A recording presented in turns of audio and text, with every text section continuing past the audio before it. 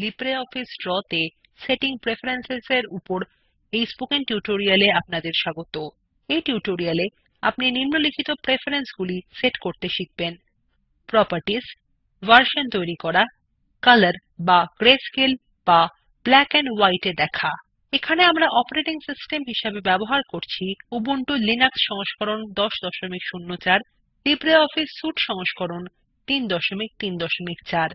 আমাদের আগে সংরক্ষিত করা ফাইল 3ডি অবজেক্টস চার্ট খুলুন আর পৃষ্ঠা 1 এ যান।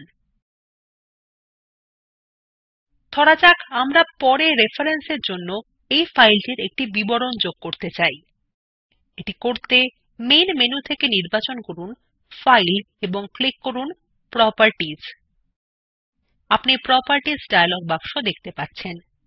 ফাইলের প্রাসঙ্গিক সব তথ্য এখানে তালিকাভুক্ত রয়েছে।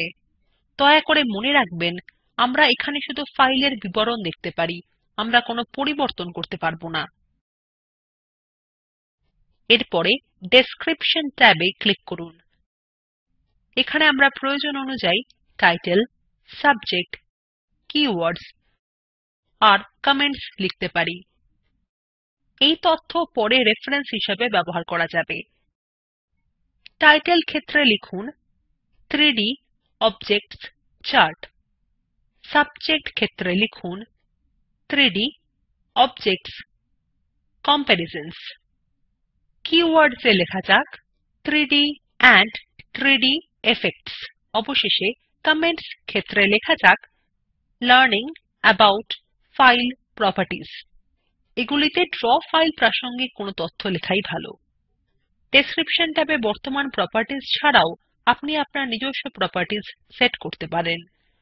উদাহরণস্বরূপ, আপনি জানতে চাইতে পারেন নথি প্রস্তুত হয়েছিল কোন তারিখে, নথিটির সম্পাদক, কোন ক্লায়েন্টের নথিটি প্রস্তুত হয়েছিল ইত্যাদি। ড্রতে এই তথ্য আপনি আপনার প্রয়োজন মতো পরিবর্তন করতে পারেন। প্রপার্টিস ডায়লগ বাক্সের মধ্যে ক্লিক করুন কাস্টম প্রপার্টিস। এখানে আপনি 3টি ক্ষেত্র দেখতে পাচ্ছেন: নেম, টাইপ এবং ভ্যালিউ। এর নিচের অংশে ডানদিকে অ্যাড ক্লিক করুন। আপনি এখন প্রতিটি ক্ষেত্রের নিচে ড্রপ ডাউন বাক্সটি দেখতে পাচ্ছেন। আমাদের নেম ড্রপ ডাউনে ক্লিক করে ডেট কমপ্লিটেড বিকল্প নির্বাচন করা যাক। টাইপ ড্রপ ডাউনে আমরা ডেট টাইম নির্বাচন করলাম। দেখুন, ভ্যালিউ ক্ষেত্র এখন তারিখ এবং সময় নির্দেশ করছে। আমাদের তারিখ পরিবর্তন করা যাক। টাইম ক্ষেত্রে 10:30:33 লিখুন। এখন আপনি জানেন নথিটি কোন তারিখে প্রস্তুত হয়েছিল। এবার অন্য ফিল্ড যোগ করা যাক। নিচের অংশের ডানদিকে অ্যাড বাটন ক্লিক করুন। আপনি ড্রপ ডাউন বাক্সের একটি দ্বিতীয় তালিকা দেখতে পাচ্ছেন। নেম ড্রপ ডাউনে চেকড বাই নির্বাচন করুন। টাইপ ক্ষেত্রে টেক্সট নির্বাচন করুন। ভ্যালুতে ABC লিখুন। ক্লিক করুন ওকে। এইভাবেই আপনি ড্র ফাইলে আপনার নিজস্ব প্রপার্টিস যোগ করতে পারবেন। এখন আমাদের তৈরি প্রপার্টিস মুছে ফেলা যাক। মেইন মেনু থেকে ফাইলে ক্লিক করুন এবং নির্বাচন করুন প্রপার্টিস। প্রপার্টিস ডায়লগ বাক্সের মধ্যে ক্লিক করুন কাস্টম প্রপার্টিস। প্রথম প্রপার্টি চেকড বাই মুছে ফেলা যাক। ডানদিকের রিমুভ প্রপার্টি বোতামে ক্লিক করুন। প্রপার্টিটি মুছে গেছে। ক্লিক করুন ওকে। আপনি ড্র ফাইলের একাধিক সংস্করণ সেভ করতে পারেন। এই বৈশিষ্ট্যটিকে ভার্সন বলা হয়। উদাহরণস্বরূপ, আপনি প্রথম দিনে বস্তু যোগ করে সেভ করতে পারেন। পরের দিন আপনি অঙ্কনটি পরিবর্তন করতে পারেন।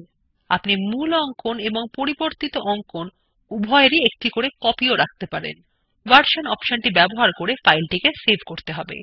মেইন মেনু থেকে ফাইলে যান এবং ক্লিক করুন ভার্সনস। আপনি ভার্সনস ডায়লগ বাক্স দেখতে পাচ্ছেন। সেভ নিউ ভার্সন বোতামে ক্লিক করুন। আপনি ইনসার্ট ভার্সন কমেন্টস ডায়লগ বাক্স দেখতে পাচ্ছেন। কমেন্টস হিসাবে লিখুন ভার্সন 1। ক্লিক করুন ওকে এবং তারপর ক্লিক করুন ক্লোজ। এখন টাইটেল টেক্সট পরিবর্তন করে করা যাক geometry in 2D shapes and 3D shapes. এই লেখার রং পরিবর্তন করে নীল করা যাক।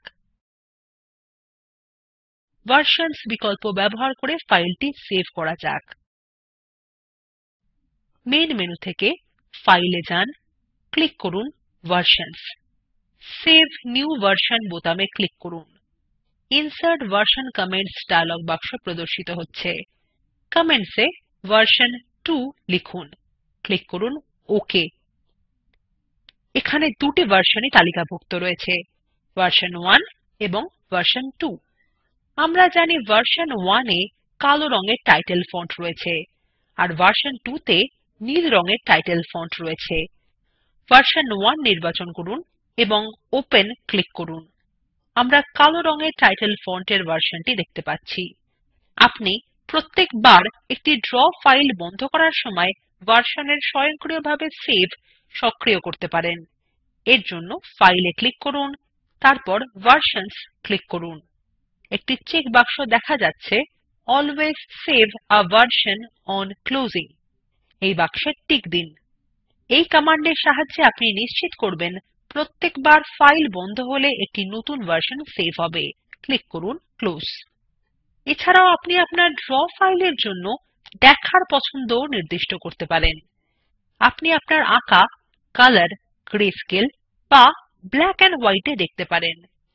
ডিফল্ট রূপে আমরা যেকোনো ড্র ফাইল রঙিন দেখি। ভিউ পরিবর্তন করে গ্রেস্কেল করা যাক। ভিউ তে ক্লিক করুন কালার বা গ্রেস্কেল এবং নির্বাচন করুন গ্রেস্কেল।